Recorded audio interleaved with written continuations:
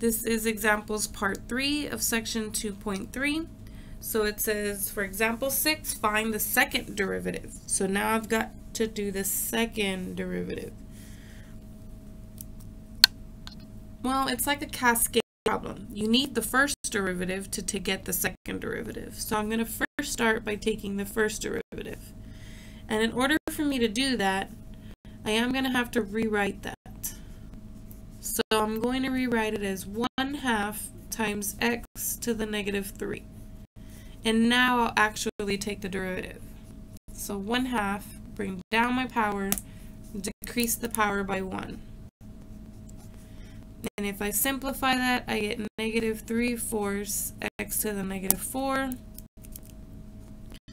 or negative 3 over 4x to the 4th. Now I'm going to use this version to get the second derivative.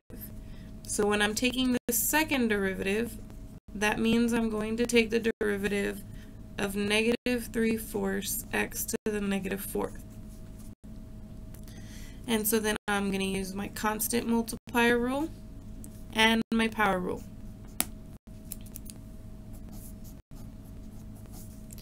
So then this 4 and this 4 will reduce. A negative and a negative will just be a positive 3x to the negative 5th, or 3 over x to the 5th. That is the second derivative. For example 7, very similarly, except this I can reduce before I take the derivative. So before I take the derivative, I'm going to do x to the, and when you're dividing fractions, it's always the top fraction minus, or the top exponent minus the bottom exponent. So I get x to the 3/2.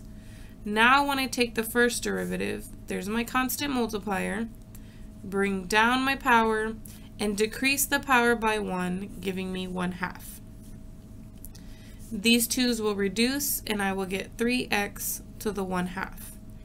If I do the second derivative, 3 is my constant multiplier, and then if I bring down my power and decrease the power by 1, I will get negative 1/2, and so this is 3 over 2x to the negative 1/2.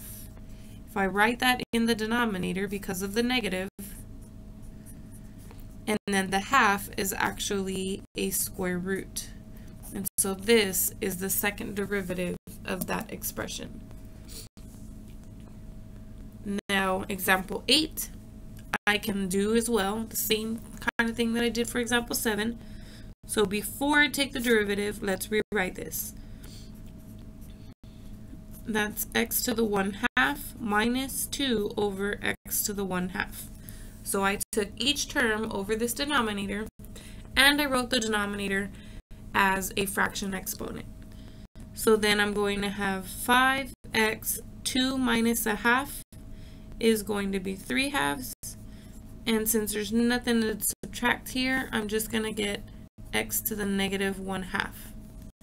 Now I want to do the first derivative, because I was just rewriting this expression. Now I'm going to take the derivative. Constant multiplier, 3/2 x, decrease it by 1, constant multiplier, 1/2, and then decrease the power by 1. We can simplify this a little bit. We get 15 over 2x to the 1/2. And then here the 2's will cancel, a negative and a negative will give me positive x to the negative 3/2. And then now I'm going to do, oh, it doesn't say second derivative, it just says find the derivative. So I'm just going to write this as 15 over 2 square root of x plus 1 over, and this will be in the denominator as a positive 3/2, which can also be written as the square root of x cubed.